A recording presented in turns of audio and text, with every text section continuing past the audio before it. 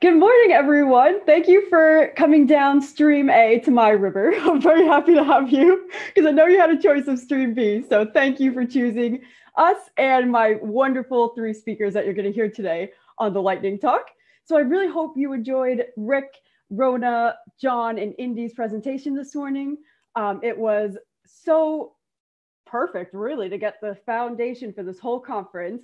And now it's time to have some fun in this room because in the spirit of the Euros, you have to get a little competitive if you can beat the 5-minute bell or not. So I'm gonna have Josie, Tim, and Sophie take on the challenge.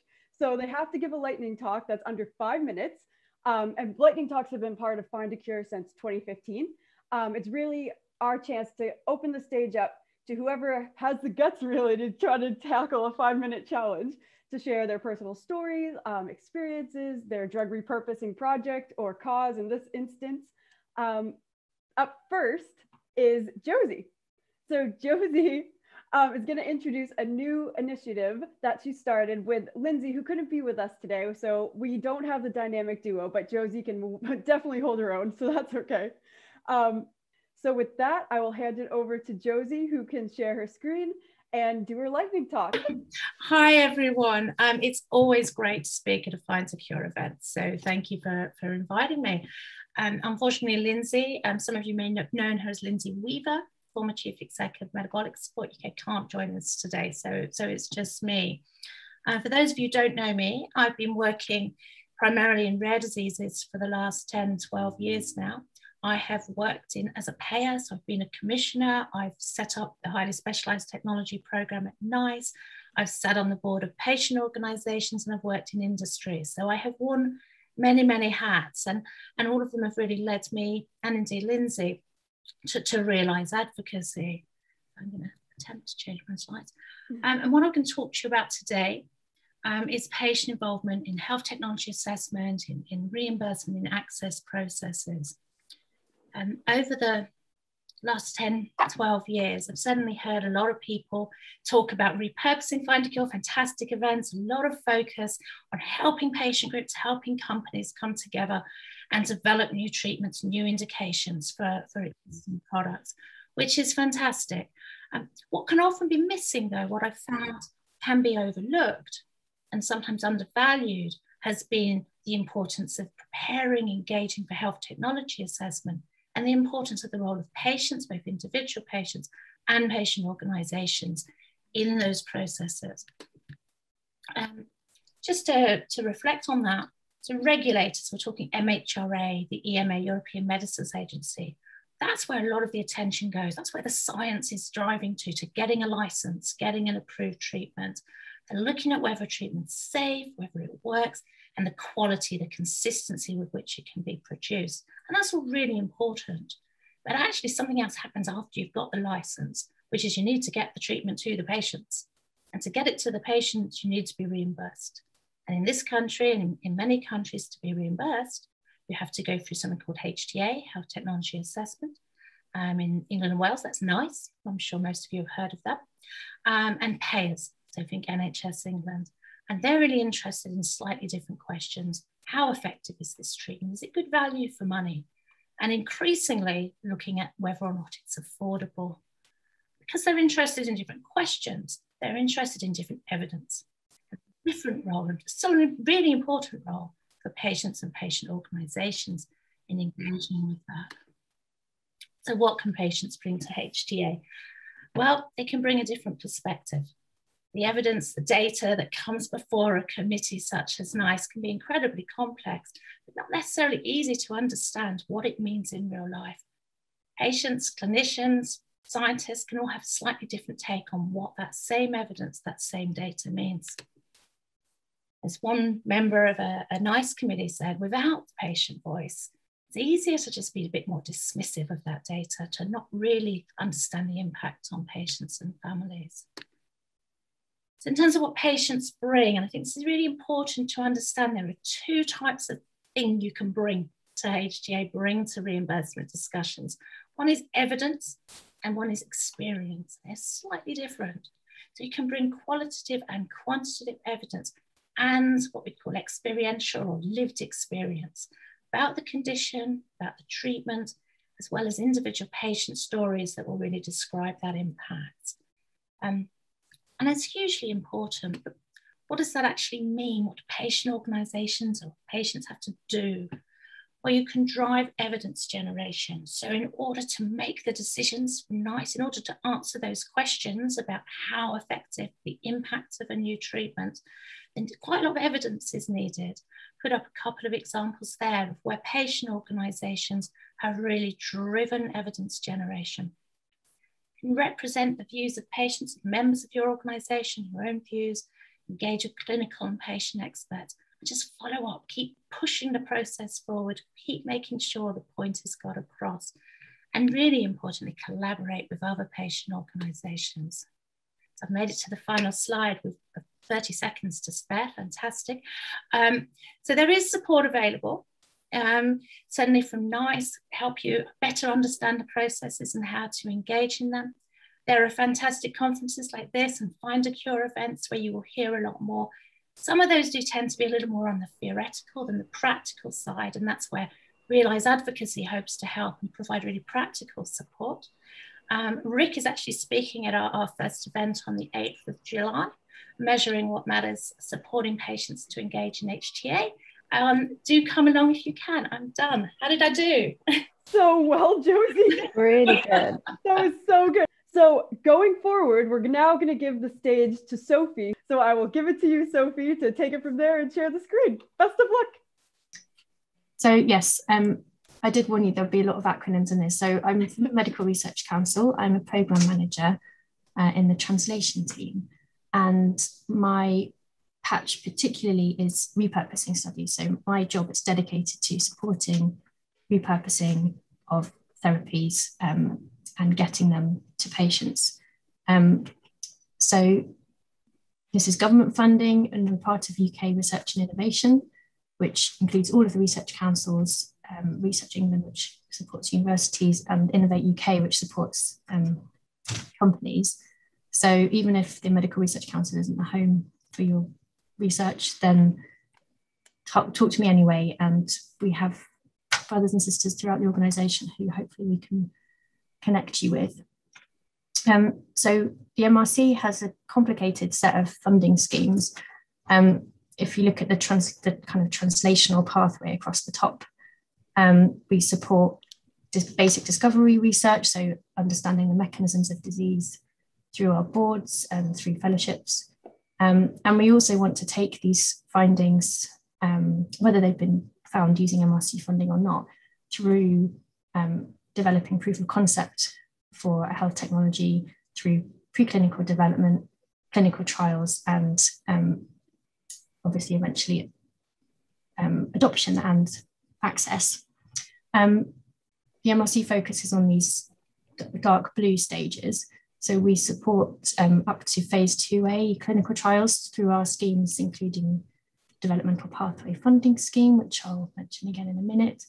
We also partner with NIHR to support the Efficacy and Mechanism Evaluation Scheme, commonly known as EME, which supports later phase clinical trials as well. So we have our fingers in lots of pies, hoping to cover the whole pipeline of translational research.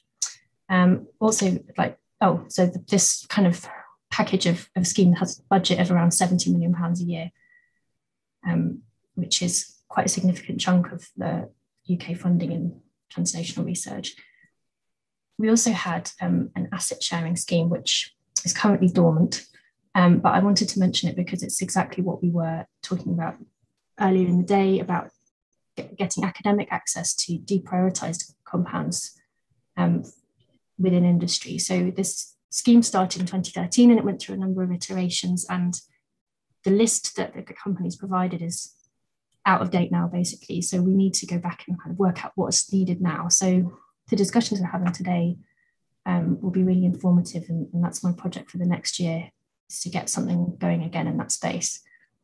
And I also wanted to mention the Population Systems Medicine Board, where the insight into the pathophysiology of rare diseases is a priority for that board. So this is named as a board opportunity aiming to support the UK Rare Diseases Framework.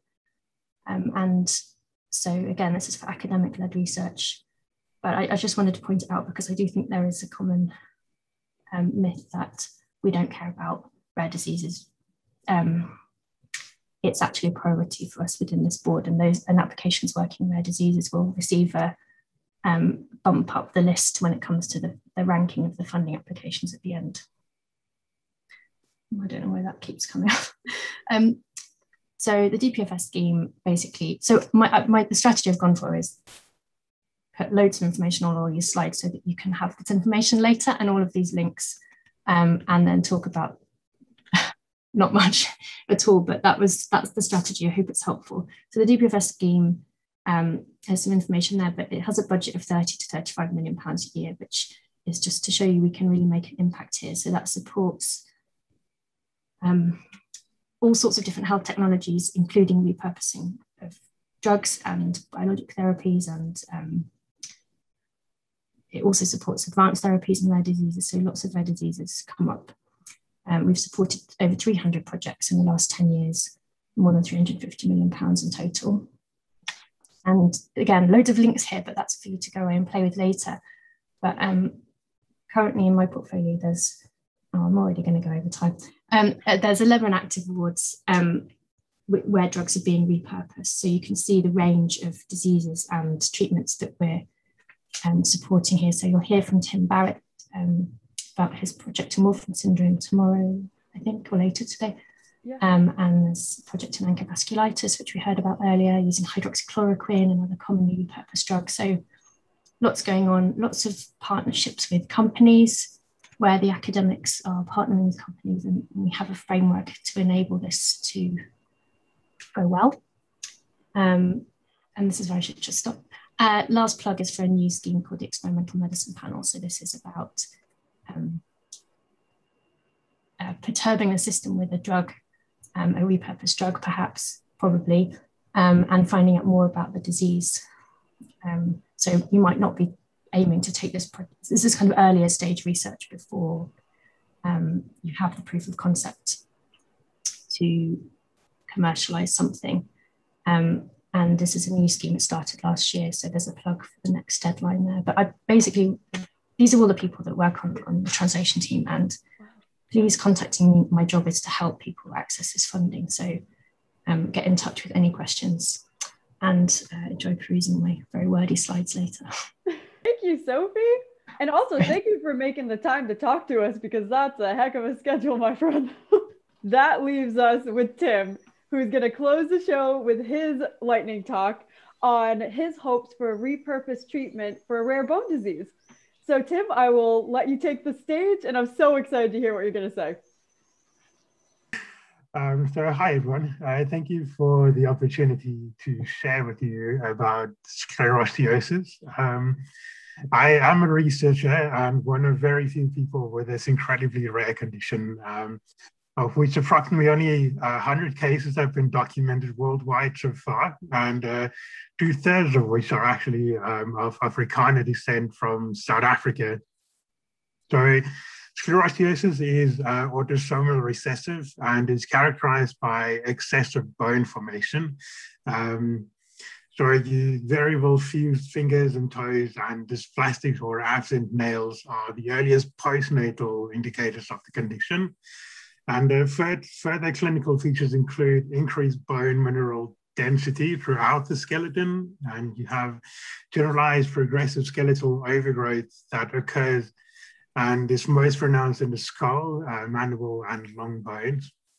This overgrowth can result in potentially lethal elevated intracranial pressure, hearing loss, as well as recurrent facial paralysis. So sclerosiosis has no available treatment and is managed through difficult and prolonged surgery. And unfortunately, post-surgical bone regrowth often occurs and may cause recurrence of these symptoms, so necessitating repeat surgeries. So new treatment options for sclerosiosis will therefore bring significant benefits to patients. So the condition has been extensively researched, and a point mutation in the SOS gene that resulted in loss of functional sclerostin was identified as its cause. This research proved crucial for development of successful therapeutic to treat osteoporosis, in fact, in postmenopausal women at high risk of fracture. While this drug is of no use to sclerosis patients, it's quite humbling to know that the drug came about as a direct result of studying our disease. So sclerostin, that's the SOS gene product, is important for maintaining bone homeostasis and has been shown to play a key role in bone modeling and remodeling by acting as a negative regulator of bone formation. And as part of my PhD, I investigated protein replacement therapy as a treatment option for this disease. And our recombinant sclerostin proteins demonstrated modest efficacy. So, but due to the modest efficacy, we decided that it would be a good idea to actually also explore alternative approaches. We are therefore currently initiating a new project in the UK that will investigate existing drugs that can modulate major signaling pathways associated with sclerosis. If these drugs prove to be effective, we aim to repurpose them initially and potentially accelerating a sclerosis treatment to clinic. So, and then I decided early in my career that I would raise awareness of this rare disease and the seriousness of the associated pathology. And in a big step towards that, with a family, which is a family with another sclerosis patient, and I started the Rare Bone Disease Foundation. The foundation aims to raise awareness of this incredibly rare condition and has been quite effective in that regard. So we've had two families that were able to get an early diagnosis when members or friends of those families recognized symptoms that were mentioned on our group or in interviews that I conducted with our local news agency. The platform is further used for fundraising and provides a support platform for patients and their family. And although our group has helped patients and their families, there still remains the need to raise awareness among medical professionals, especially in South Africa, because early diagnosis should result in earlier implementation of preventative measures. And it's also therefore crucial that we develop a treatment that, when prescribed in an early age, will negate the need of excessive surgery, thereby greatly improving the quality of life of patients and their families. So ultimately, we hope that our investigation of the existing drugs will yield promising candidates that can be repurposed to treat these patients. Thank you. Oh, thank you, Tim. Perfect timing. Was that a bang on 5? Pretty much, yeah.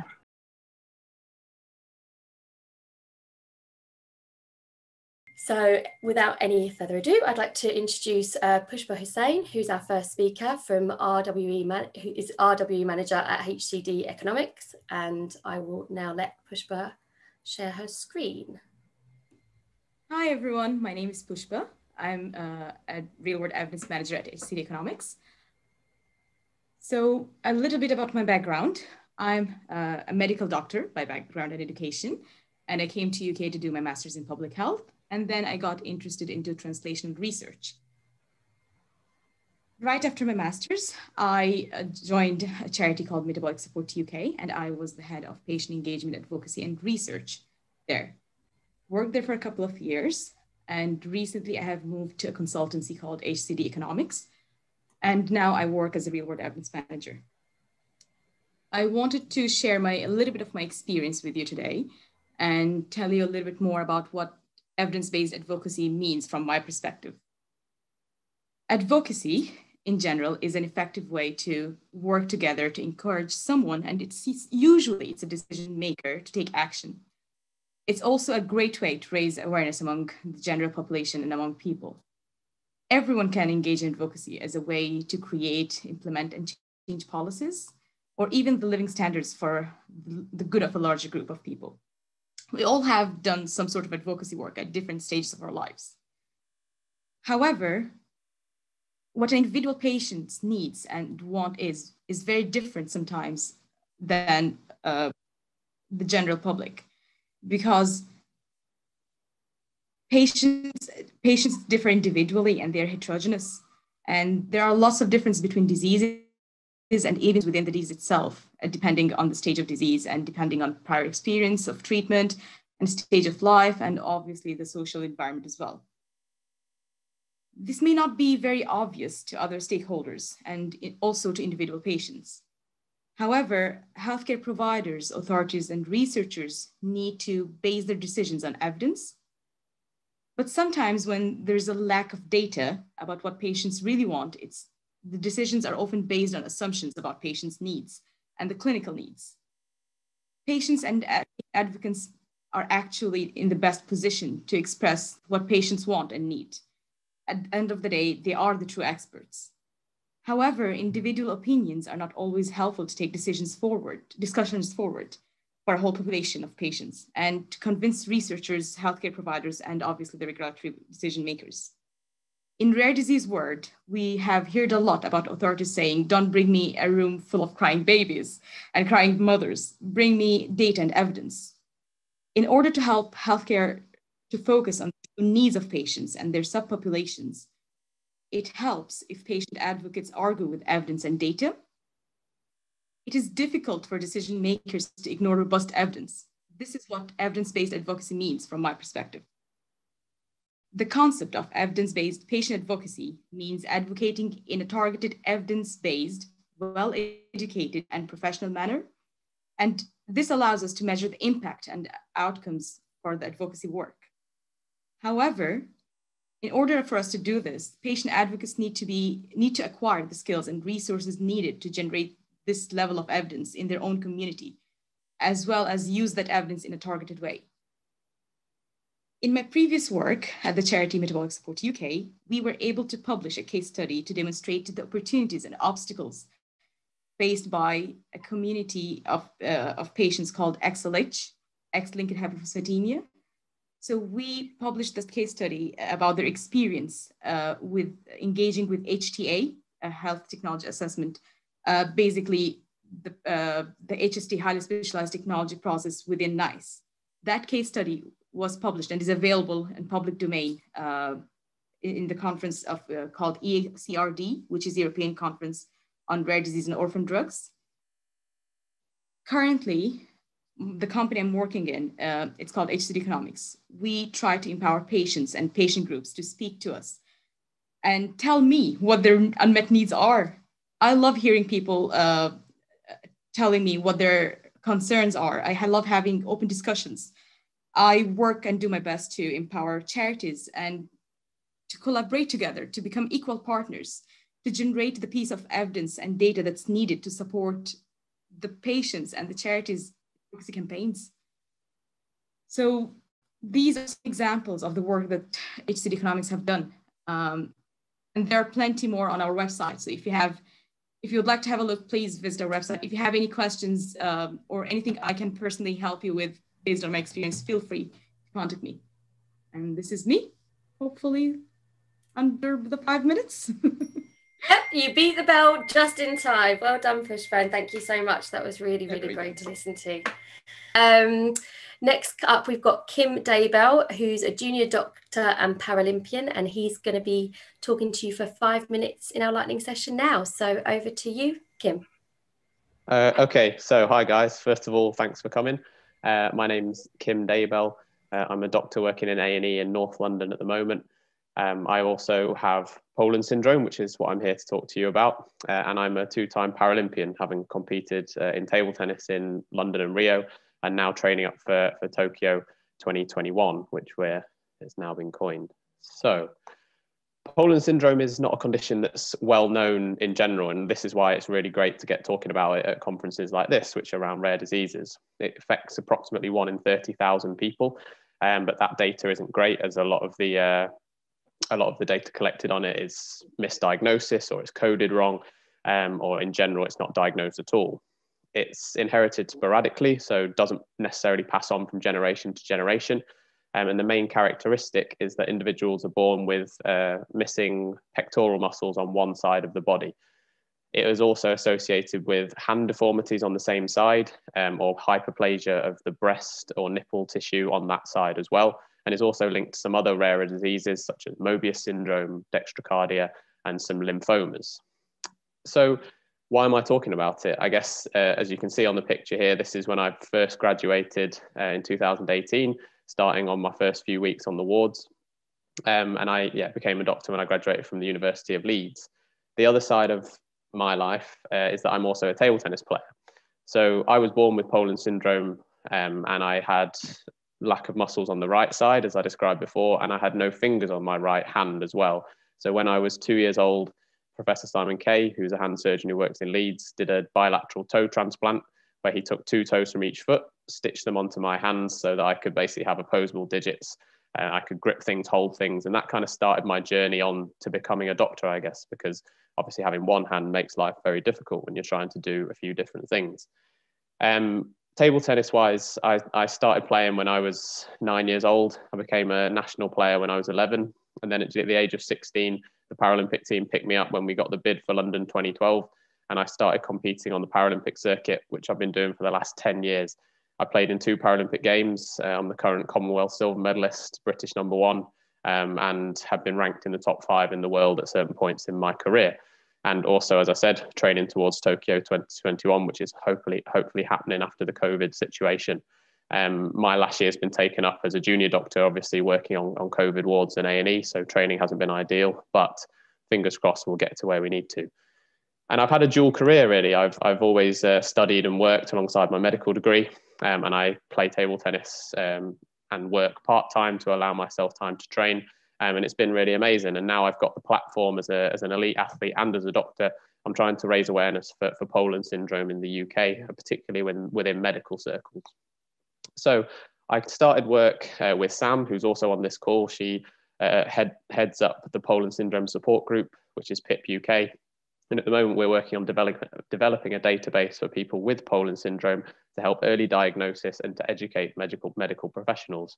As a wider kind of thing, I'm trying to get my face out there to help younger people who might have disabilities, to encourage them to be involved with medicine, because I see very few disabled doctors and medical professionals, and I think that's a real shame. And I think it's my duty to act as a role model and to hopefully encourage them that they can go on and be doctors and be nurses and help to give back. You know, when you've got a disability, you've obviously been helped by the medical community in the past. That's something that really resounded with me, and it's why I wanted to become a doctor at the end of the day. Just a few points. Italy offers the best model. It's an MDT approach, so looking at mental health, looking at people, plastic surgeons, orthopedic surgeons, physios, bringing everyone together in one place so people with Poland syndrome can go there. We're also looking at developing a database so we know exactly how many people in the UK have Poland syndrome. With this data, we can then go on to Public Health England, to the NHS, and develop a nice criteria for how to manage people once they've been diagnosed. Generally just trying to improve that public and professional awareness of the condition. It's something that I'm particularly passionate about. That's it really in a kind of whistle-stop tour. I hope that you can remember kind of about Poland syndrome, which was mainly my goal. Just from thinking of me as an example, I suppose it's always easier when you've kind of seen someone with the condition or heard someone speak with the condition. And hopefully, as a rare disease, we can develop it a little bit. We can hopefully move towards the program that Italy have as well, offering the MDT clinics. And I'm hoping to work closely with Poland Syndrome UK in the next 2, 3, 4, 5 years to help just develop people with Poland syndrome and to help manage them once they start to get into their adult lives, because they then can go on to develop musculoskeletal problems if they're not helped early on with physio, etc. That's me. I think the bell just went. Thanks. Yeah, sorry, the sound wasn't on. I hope you enjoyed it. I hope you found it interesting. Any questions, please feel free to email me on the email provided. Thank you so much for that, Kim. That was really great. Fantastic talk, and I hope everyone enjoyed it as much as I did. So I'd just like to invite our next speaker now, Martin Twycross, who's manager at Dendrite Clinical Systems, to take the lightning talk stage and tell you his 5 minutes. So, good morning. And Kim, that was a very interesting talk. I think you and I need to speak afterwards. So, my name is Martin Twycross. I work for a small UK company called Dendrite Clinical Systems. We've been providing clinical data services for coming up to 30 years now. In that 30 years, we've produced a little over 200 registries, and that's national registries from the UK out to New Zealand and all points in between. And so far we've covered from A, allergies, out to V for venous and vascular. We haven't yet got to a Z registry, but maybe Zebra would change that. We've worked with the NHS in NICE and the UK, NICE and NHS in the UK, and our latest project has been the COVID Diab registry, which is looking at the junction of COVID and diabetes. Looking specifically at rare diseases and rare conditions, for pediatrics, we've got registries in gastroschisis, hyperspades, and rare conditions like that. Thrive is looking at vitamin balance for cystic fibrosis patients. The Waldenstrom's and the Mascot registries are patient-led. They were initiated by patient initiatives. And something I'm looking forward to later in this year, a project that's under construction, is a registry which will be collecting disease-specific information and has an advisory panel behind it. So basically a GP or a clinician in the field who maybe see one rare disease case in his clinical career can actually receive direct advice from an advisory panel. So just to make sure, what is a registry? Well, quite simply, it's a database. We take input from clinicians and we amalgamate that, and we can look at that as real-time data or publications and reports. We can also take direct patient feedback. The role of a registry is to look at real-world data, real-world evidence, and as we've seen this morning, sometimes clinical trials are impractical or unsuitable in this area, and to be able to include everybody allows you to combine a large amount of data and make a small number of rare disease cases visible. Also, something we've worked with regulatory bodies, with NICE in the UK, we've been allowed to provide registries for off-label use of products and devices.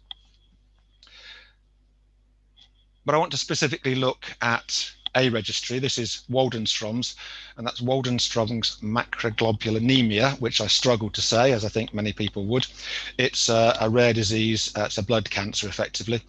So we've collected data on that since approximately 2014. There are about 1,000 patients registered across the UK, and the first report on this came out in 2018. Now, the first thing that did, just on the demographic data, was debunk the myth that it's a disease of elderly white men. In fact, the reality is 35% of the patients are in their 30s and 40s, and a significant proportion are female. The first report also highlighted the need for further follow-up information on mental health and quality of life, which leads me neatly on to the PROMS aspect, patient-reported outcome monitoring. Part of our registries is an automated PROMS system, which allows you to take feedback directly into the registry. In a secure manner, we put out emails or we put out text messages, and could be as simple as smiley faces, or it could be one of any of 30 or 40 standardized quality of life questionnaires. The Waldenstrom's we use is HADS, which is anxiety and depression, and the EORTC, which is a 30-question cancer quality of life questionnaire. Now, is what I can say, we've had 300 to 400 responses every quarter through this mechanism in that registry for the last 3 or 4 years. Unfortunately, what I can't say is that the report detailing the outcomes of that was pushed back from Easter to September, so I can't say anything specifically on the cases and the outputs that they've found from that. So the criteria for a successful registry is to set up clear and explicit objectives that you want to get out of it. Obviously, the data fields have to support that. And one of the key learning points is it must be easy to use. If a clinician's not able to complete the data forms within 5, max 10 minutes, you're not going to get completion. You're not going to get a good output from it. At the end of the day, a company motto is reveal, interpret and improve. So we look to improve clinical practice and ultimately have better outcomes for patients. So thank you. That was indeed a lightning tour. And here we go. Is that the? Straight on the 5-minute dot there. I think you and Pushpa came to a tie, and Kim came in a close second behind you. But it was well worth it to hear how he uses his platforms to raise awareness. So that concludes our session, and I bet everybody is really raring to go get some lunch now, so I won't keep you too long. Just wanted to thank you all for attending today and to let you know that we look forward to seeing you back at 2 o'clock for our workshop sessions with Helix and LifeArc this afternoon. So I hope you have all managed to sign up to some of them. And a big thank you again to Pushpa, Kim and Martin. Your talks were all fantastic at telling us more about the work that you do and the awareness that you raise, and it's just been a delight to hear you all speak. So thanks to everyone, and send us any questions after the session if you didn't manage to get them in the previous time. Thanks so much everyone. Bye bye. Thank you everyone.